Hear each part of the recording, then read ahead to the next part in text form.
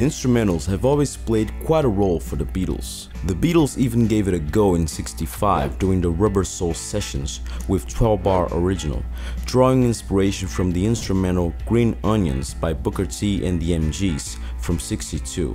However, this recording never went anywhere. Flying was an instrumental that we needed for Magical Mystery Tour, Paul reveals. So in the studio one night, I suggested to the guys that we make something up. I said, we can keep it very simple, we can make it a 12-bar blues. We need a little bit of a theme and a little bit of a backing. I wrote the melody.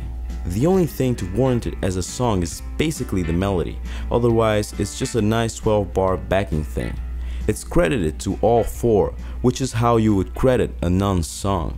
Though it didn't exactly take the world by storm, Flying, a sleepy tune adorned with pseudo-Indian melismas and some great Mellotron by John, did make the cut in Magical Mystery Tour and had some radio airplay. A lot of disc jockeys found that this ethereal tune was perfect to pass the time before the hourly news. Since there were no words, talking at the same time or pausing the song mid-song didn't seem disrespectful.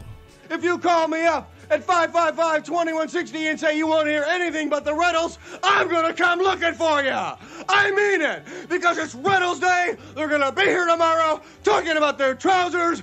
Flying received a lot of airplay due to the radio formats of the day, even though it never charted in any way.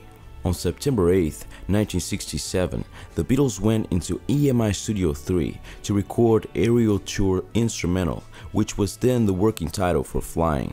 Take 6 was deemed best, with Paul on bass, George on guitar with a prominent tremolo effect, John on organ, and Ringo on drums. Curiously, Take 6 was followed by 30 seconds of fast-paced traditional jazz-style recording with a saxophone that apparently came straight off one of the tapes in John's Mellotron. The vocals in the third verse, which essentially only consist of la-la-las in imitation of John's Mellotron section in the second verse, were then overdubbed. Geoff Emerick reveals, Ringo's voice was the most prominent one on the chanting, and that was done deliberately because Paul wanted a different kind of vocal texture. I simply lifted out a few minutes of the best bits. They added a number of overdubs, and the song was complete.